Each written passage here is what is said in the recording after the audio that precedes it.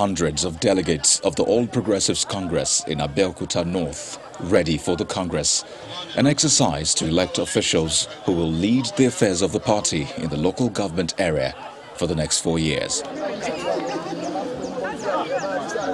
The delegates queue behind preferred candidates as election officials take count using the option A4.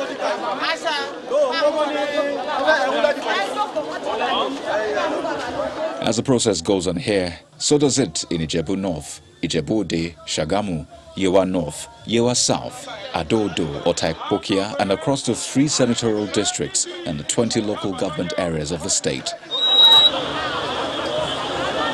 Party faithful in their numbers converge on Pansheke, venue of the exercise for Abeokuta South local government area of the state.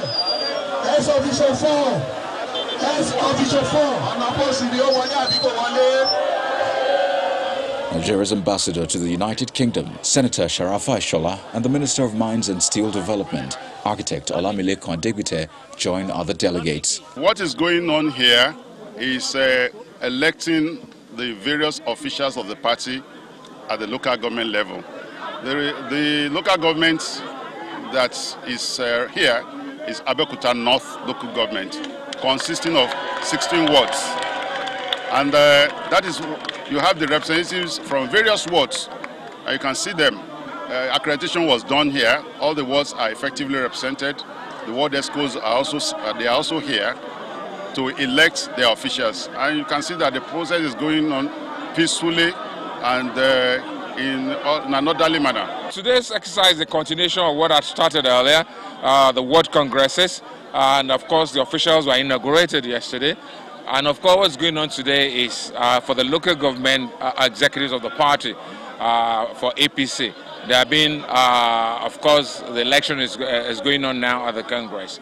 At the end of the day, party officials for the local government, Abeokuta North, will emerge from this. These party men and women say they are confident of victory for their party in all future elections, in view of the leadership qualities of those elected to paddle the affairs of the party. I am a supporter of, Senator Ibikula Amozu, and I'm one of his loyalists. And everybody here, we are all his loyalists, and we believe in his leadership. That is why we are here. And we have successfully elected our local government ESCO. You understand, members of the ESCO, 27 of them have been elected today without any rancor. We thank God for that.